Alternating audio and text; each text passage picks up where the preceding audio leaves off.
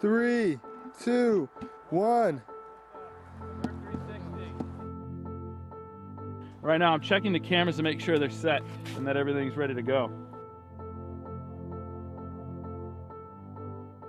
What makes the project so unique is that no one has ever given you an interactive experience from 100,000 feet.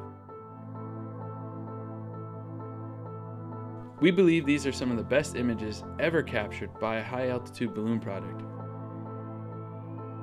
And this is how we did it.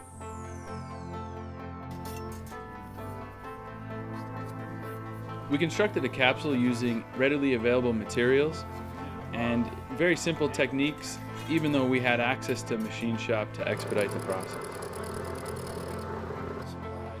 It's an engineered aluminum frame.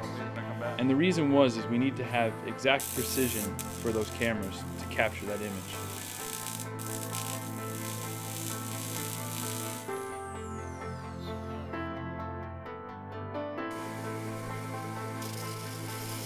In the overall scheme of the project, the construction process was quite short because our real emphasis was on testing. While the testing could have been done in our backyard, we simply wanted to take it to different places and to show some really unique spots. And that's why we had to walk a lot, drive a lot. We really tested the Earth 360 capsule to the extreme.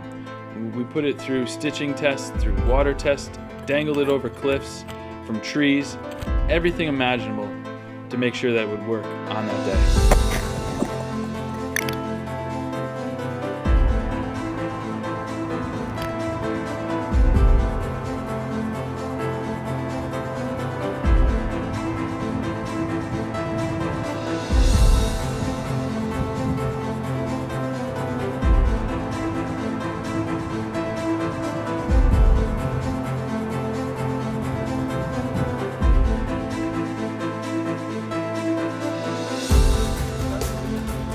After a restless night, it was really good to be ready to launch.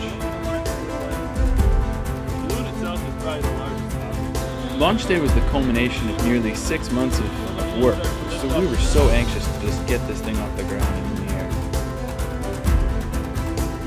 That moment of letting go was pretty scary just because I knew I no longer had control over this project.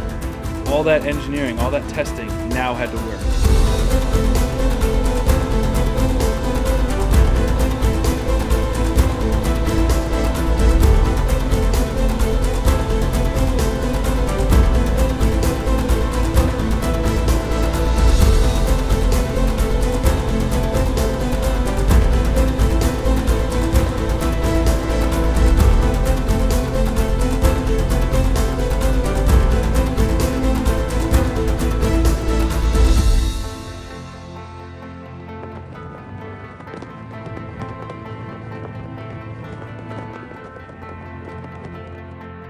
We built, we tested, we launched, we recovered.